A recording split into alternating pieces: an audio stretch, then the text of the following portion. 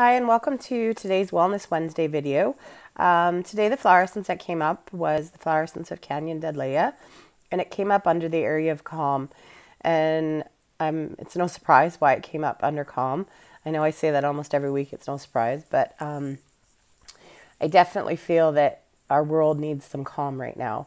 This flower essence specifically talks about finding that spiritualness in the ordinariness, in the everyday events and everyday relationships, and not looking outside for big, showy kind of things, I guess is what it kind of talks about.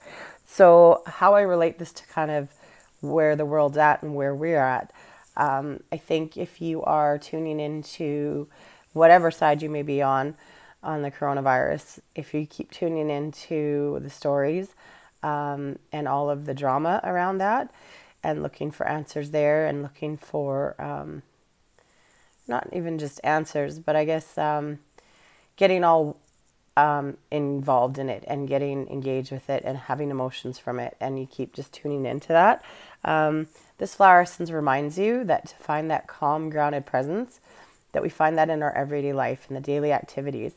And lots of times when we get, I guess, overwhelmed by things like this, we get addicted to those big emotional charges that we get from watching things, from tuning into the news, from tuning into YouTube channels and things like that.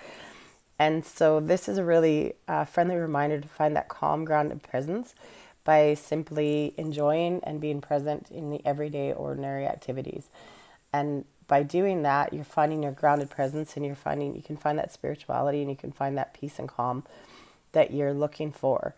So I guess the message here would be tune out for a bit and enjoy the dailiness and ordinariness of your everyday life, and that will kind of bring you that calm and peace that you're looking for.